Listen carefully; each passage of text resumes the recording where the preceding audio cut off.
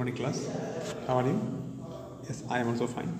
So we are just here in this week to study about the electric current. Okay, we are just dividing this chapter here. So some topics we'll discuss. First of all, we'll come with the definition of electricity. What is electricity? So it is the motion of charge.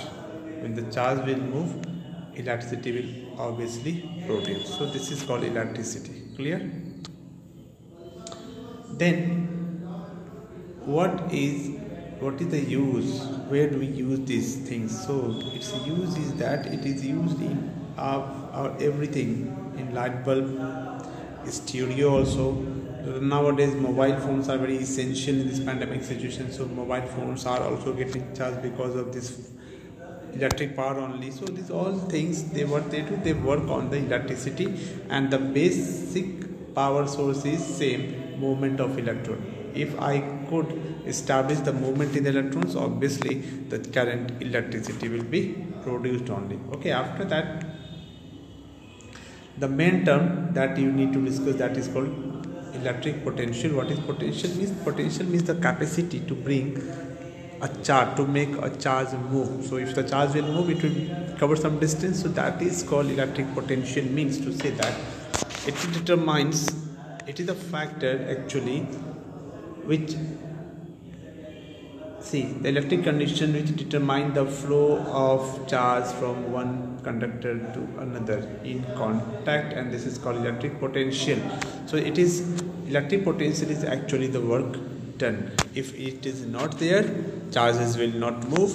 Electric potential is not there, charge will not move, then the current, electricity will not produce also. This is the condition, it is essentially required in a circuit. Okay, electric potential. Then potential difference is that when the charge moves from one point to another point, okay, with 2 points in electric circuit, the work done is moving a unit positive charge, is called electric potential difference. Okay, so electric potential difference is basically the work done by the charge in moving charge from one point to another, and that is here B is equal to W by Q. So this is the work done. W is the work done due to the charge Q there. Okay, so this is what potential difference is there, and this potential difference only creates movement in the circuit there. Okay, now next is the electrical resistance. What is resistance?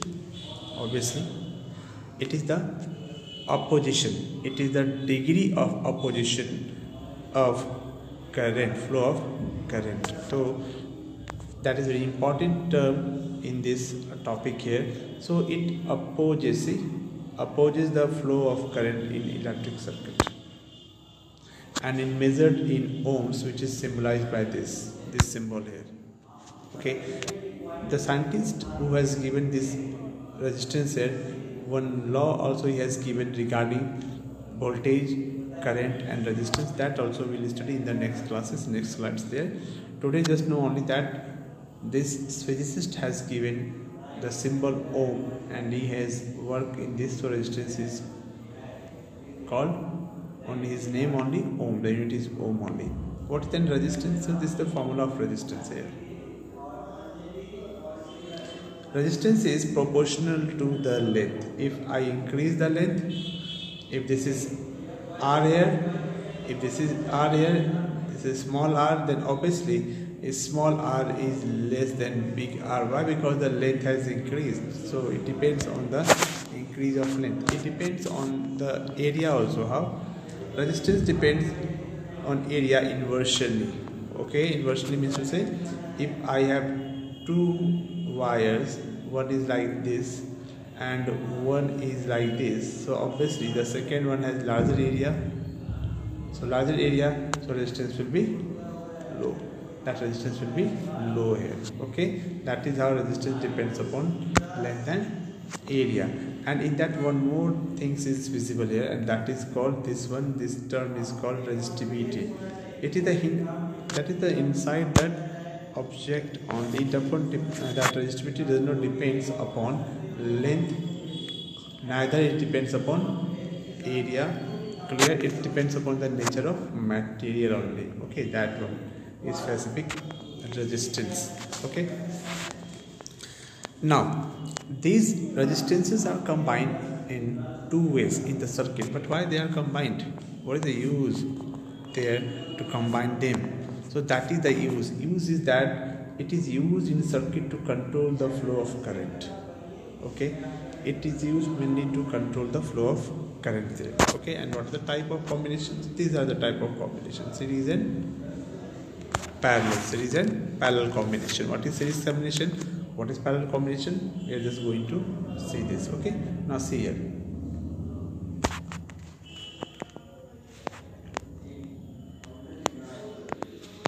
See, this is series combination. See, the ends are connected back to back.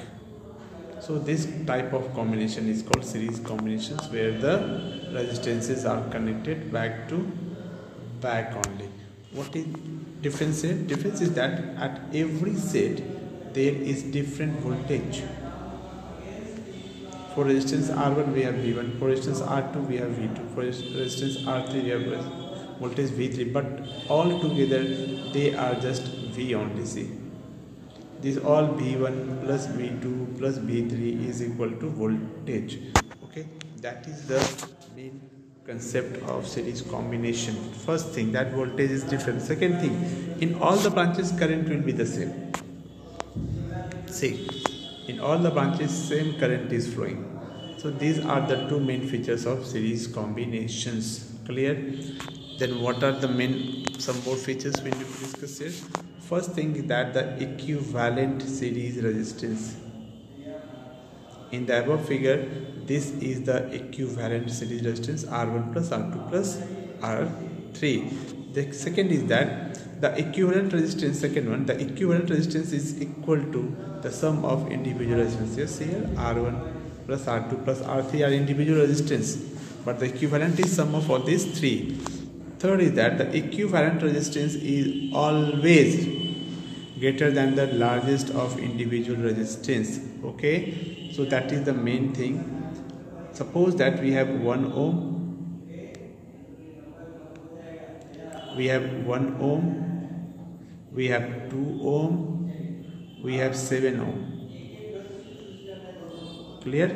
So the total is 10 ohm. Now 10 ohm is greater than the largest is 7 ohm. So 10 ohm is greater than 7 ohm. So equivalent is always greater than the individual resistances. Okay, the main concept of series combination. Now the parallel combination. This is called the parallel combination here, this one. When the resistances are connected at the same end, they are called, see, all are connected at the same end. So this type of connection is called parallel combination. And in this, what is common? Voltage is common. At every branch we have same voltage, V and V, but current is different in each and every branch. Current is totally different there. See, I1, then I2, and then I3 is passing there. Okay, so that's why we say the current is different in the parallel combination. Okay, then some more thing we can find here. Where is that? This is the equivalent parallel resistance formula. What is that? It is saying that the reciprocal or equivalent resistance is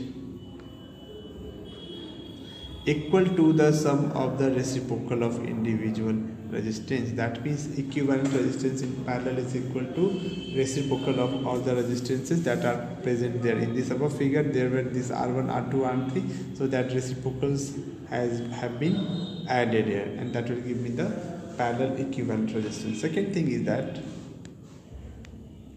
in that only, third point, that equivalent resistance is smaller than the smallest of individual resistance. It's really true. If equivalent resistance we have to calculate, it will become the very smaller than the third one, whichever is there. So equivalent resistance are always smaller than the individual resistance in case of parallel combination. What it does, it increase the resistance. The parallel combination just increase the resistance. So in that case, we have to put control in the circuit, so we use parallel combination. One numerical I have made, I have tried to show with this figure only. See one this thing, this is figure, and they are telling find the resistance between point B and C. When point B, and this is point B and this is point C here. Clear? We have to find the equivalent resistance between point B and C. This one we have to find. You may say, sir, this is 5 ohm already given. Yes, it is given, but with this many more resistances have also come. So when they all will act in the circuit, then what is the total resistance between this point? That we have to find only. And one thing here you see, you may be observing also, this and this just now I've explained, so they are in the series. So 110 ohm is in parallel with this one. This is also 10 ohm. So this is also 10 ohm.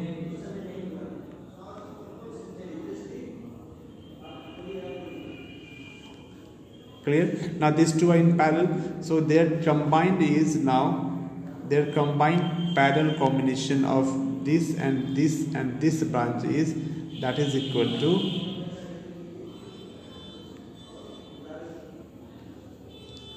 5 ohm. Now the figure is like this, that in place of 10, these all things are cancelled now. These all things are cancelled. But in this place of 10, we have 5. Now this 5 and this 9 are in series. Why? Because it is going through the same, see? It is going through the same terminal. So when they are in parallel, now the shape becomes like this only, that here is one resistance, here is second resistance, this one is 5 ohm and this one is 5 ohm and this one is 9 plus 5, 14 ohm. Okay, so the total resistance, it is written here, see the calculation part here, between B and C is this is the total equivalent resistance between point B and C. So in this class we have revised about the combination of resistance, electric potential, work done, charge, and I hope you will revise this topic very nicely. Next class we learn something new. Till then, all of you take care. Thank you class. Thank you very much.